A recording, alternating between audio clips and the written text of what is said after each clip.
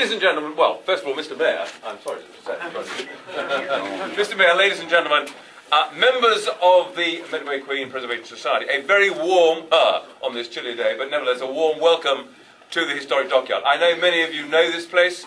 You've been here far more frequently than I have, but it's very good to see you all.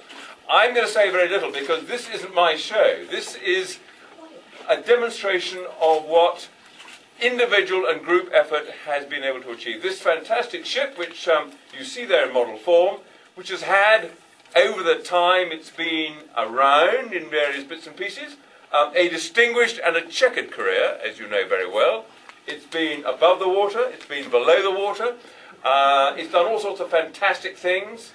It brought back, I think, the largest number of the British Expeditionary Force from the beach of Dunkirk, 7,000 people that any civilian ship brought back. Actually, of course, she was probably in service then. She was HMS Medway Queen, wasn't she? Yes. So, a great achievement in wartime. It gave enormous pleasure to many people in peacetime. And we hope, as a result of what is about to happen, that she will be brought back to life in the next few years and give a great deal of pleasure to many other people. But I would just like to conclude by congratulating all those hundreds of people who've been involved in this great project, who've worked so hard to raise so much money, and we will watch with great interest the reconstruction of this fantastic ship, and we look forward to eventual success. Brian. Sure.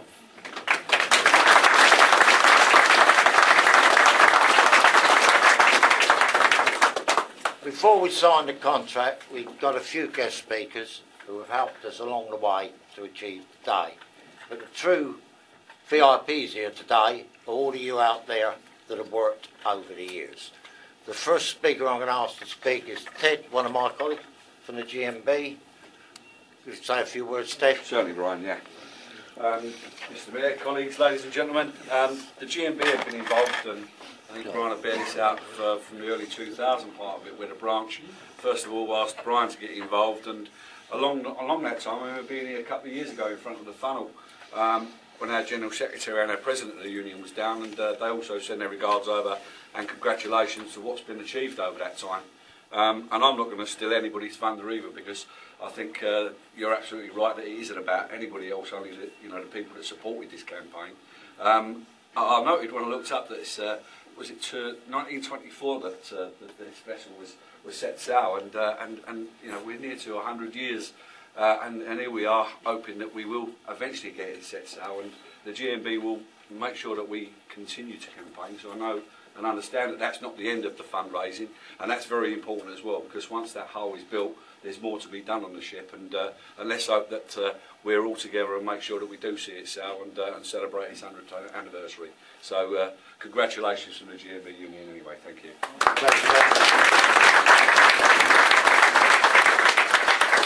Our next speaker today is Jonathan Shaw, MP. Jonathan has been marvellous helping us, and we say a lot of thanks to you, Jonathan. Well, thank you, Brian. Mr. Mayor, Sir Ian, ladies and gentlemen, I'm thrilled to bits. Thrilled to bits because I know all the heartache and energy and effort that everyone has put in to seeing this day come possible. People often stop me and say, what's happening with the Medway Queen? And the reason why they do that is I think that the Medway Queen has a very special place in the hearts of Medway people, because this is and has been a naval port, and people are proud of our history and the contribution that this vessel made to our nation in its time of need is incredible. And I think it's knowing that has driven people on. And I think that over the years many people have been involved in organisations, but there's been a core number of people who have kept this project alive and possible. And I've been delighted to play my small part in helping that. So the money from the National Heritage Lottery, what better way of spending the nation's money, because this ship helped save our nation. Thank you very much. Thank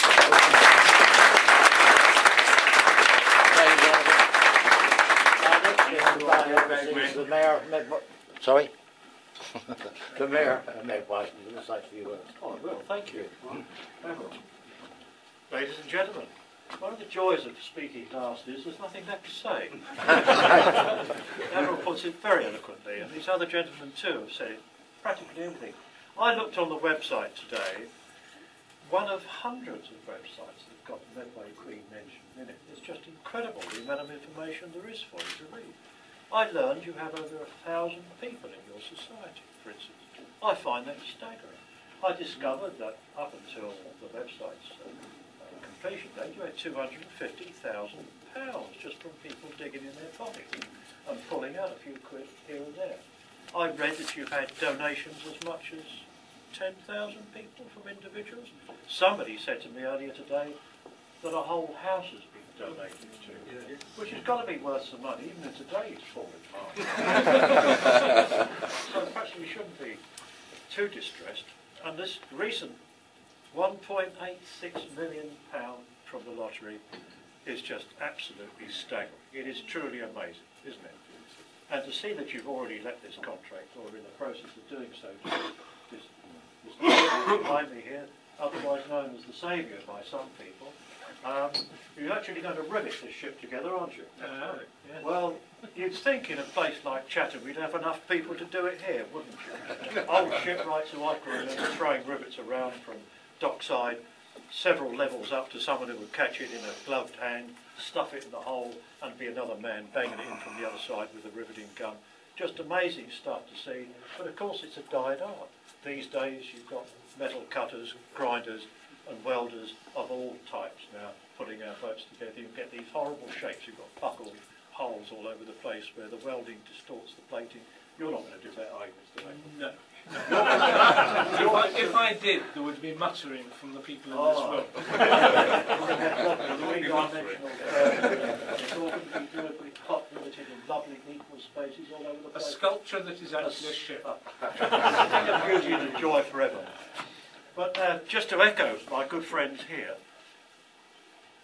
it is you people, the society and the volunteers who put the effort in who've made such a thing possible. There are many, many other examples in this dockyard where volunteers have done just that and succeeded, where bureaucracy has failed miserably because of money, normally.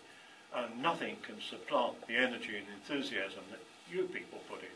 It's the passion that drives you, the passion to make it work where others just let it slide by. And for that we are all eternally grateful to you for having achieved this passion. This boat, by 2012, is that the point? Well, 2012 we'll be taking trips on it. By 2012 we'll be taking trips on it. This boat is truly coming back. Look at that. This boat is truly coming back. It'll be on the Thames, I'm saying. That might be hoping to stick it on the Thames, eh? She'll go on the Thames for the opening of the Olympics, that's what she'll do.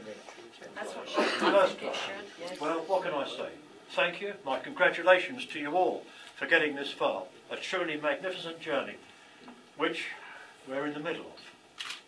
And let's hope it gets even better. Thank you very much.